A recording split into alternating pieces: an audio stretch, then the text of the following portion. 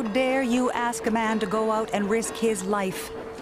And when he returns, calmly request him to hand in his uniform, and in exchange, hand him a pittance that will reduce a once self-respecting citizen to a miserable pauper, dependent on either charity or friends. Helen Armstrong is worried about the bleak future facing returning soldiers in the working class after the war. Fred Dixon is angry about the past. Those responsible for the Ross rifle, defective shells, shoddy clothes, paper boots, and the whole black record of profiteering gave 10,000 times more aid and comfort to the enemy than all the socialists and conscientious objectors put together. People were expecting a better world after the misery of war. Instead, many people cannot find jobs. Inflation is rampant. Round steak is up from 10 cents to 39 cents a pound, and coffee has doubled in price. Tensions are mounting all over Canada. It is in Winnipeg that they will explode.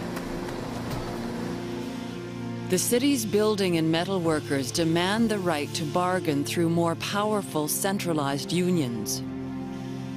Winnipeg's employers refuse.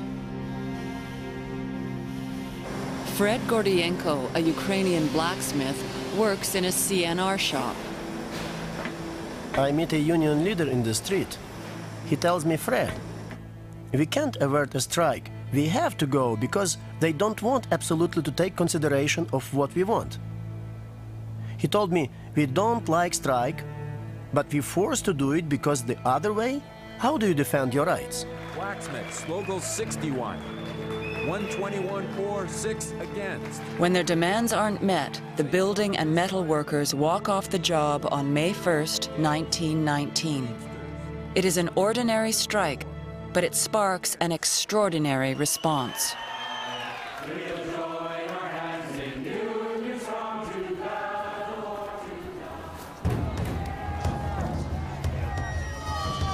It has only been 18 months since the Tsar of Russia was overthrown, following a general strike in Petrograd. Talk of revolution is sweeping the world, and militants promote the idea of the general strike, the shutting down of entire cities, as the only way of achieving their goal here at home. On May 15th, a general strike is called in Winnipeg. The first to walk out are the Hello Girls, Winnipeg's telephone operators. Within 2 hours, the city is almost completely paralyzed. 30,000 union and non-union workers leave their jobs. Sympathy strikes break out all across the country. Ottawa fears a Bolshevik revolution. It is up to Arthur Meehan, acting Minister of Justice, to stifle the strike before Canadians panic. The leaders of the General Strike are all revolutionists of varying degrees and types, from crazy idealists to ordinary thieves. J.S. Woodsworth returns to his hometown from Vancouver to see if he can help his old friends. Soon he is working with Fred Dixon at the Western Labor News, printing a daily strike bulletin. This strike is not engineered from Russia. In reality, the strike has nothing to do with revolution. It is an attempt to meet a very pressing and immediate need. The organized workers, like everyone else, are faced with the high cost of living.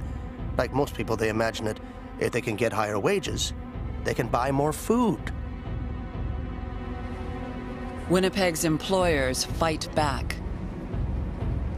The Citizens Committee of 1,000, led by A.J. Andrews, unites them against the workers. The only way to deal with Bolshevism is to hit it, and to hit it hard, every time it lifts its ugly head. Ottawa takes direct aim at the strike leaders, making it easier to deport immigrants without trial. They say one of our strike leaders is a German. I don't care what a man is if he's whole under the skin and a worker. The only enemy alien we have in Canada is the capitalist and the strikebreaker. As head of the Women's Labor League, Helen Armstrong organizes the women workers and workers' wives. She spends 3 days in jail on a charge of inciting to disorder. Peace is all right for the folk who ride in automobiles and the thugs in red coats who do their bidding. There will be no peace for the worker until we get a living wage and proper living conditions.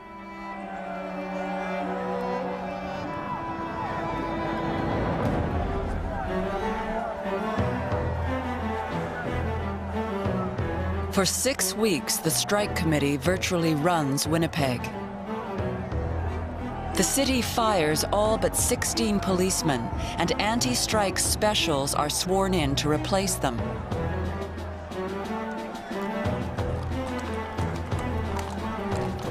The Royal Northwest Mounted Police, the Redcoats, are also brought in. On June 10th, a crowd gathers to hear a speech. The special police try to disperse them. A riot breaks out, in which one police officer is injured.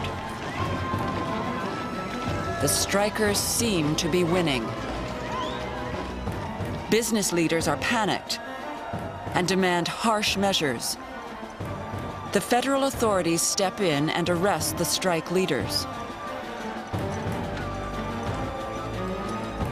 Helen Armstrong's husband, George, is one of 10 strike leaders arrested and spirited away to Stony Mountain Penitentiary. To protest this extraordinary action, veterans who support the strike organize a silent parade on June 21st in defiance of a ban by Winnipeg's Mayor Charles Gray. A large crowd of 6,000 gathers in front of City Hall.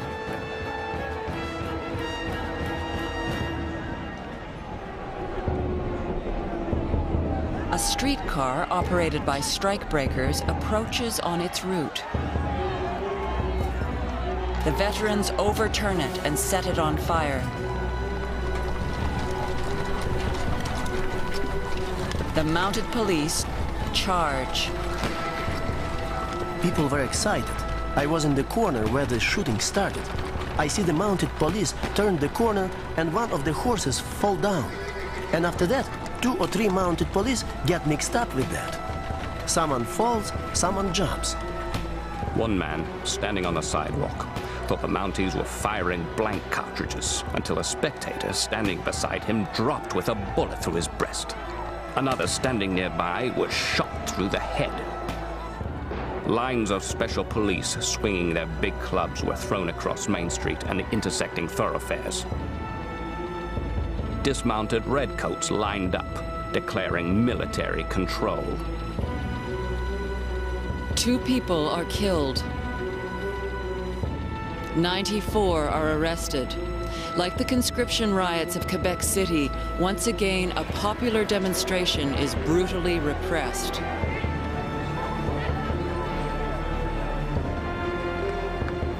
"40 days after it began, the largest social revolt in Canadian history has been crushed.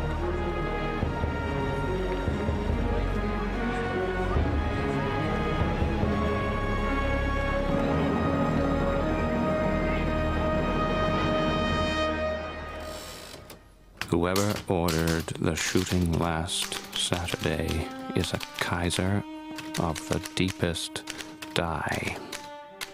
Following Bloody Saturday, Fred Dixon publishes an article that leads to charges of seditious conspiracy. At his trial, he pleads to the jury to defend free speech. Liberty of opinion. That is what is on trial. I advised men to use their ballots and keep the peace. You are the last hope so far as the liberty of the subject is concerned. In your hands is placed the question of liberty of speech, whether a man has a right to criticize government officials or not. Dixon is acquitted. Many others are jailed or deported. Fred Gordienko is asked to leave his blacksmith's job. they start to lay off after the strike. The Russian, the immigrants, start to lay them off, and then they come to lay me off too. The union try to fight. They say, if you want, we will fight for you. I said, this job in the shop. The smoke, the dirt, is not worth to put all the union to fight. And so we went, about 5 of us. In the years to come, there will be other defining clashes between labor and capital. Glace Bay, Nova Scotia, is virtually occupied by the army during a bitter strike in 1925. And beyond the factories and smelters, a new movement is arising, one that will reshape the political face of Canada.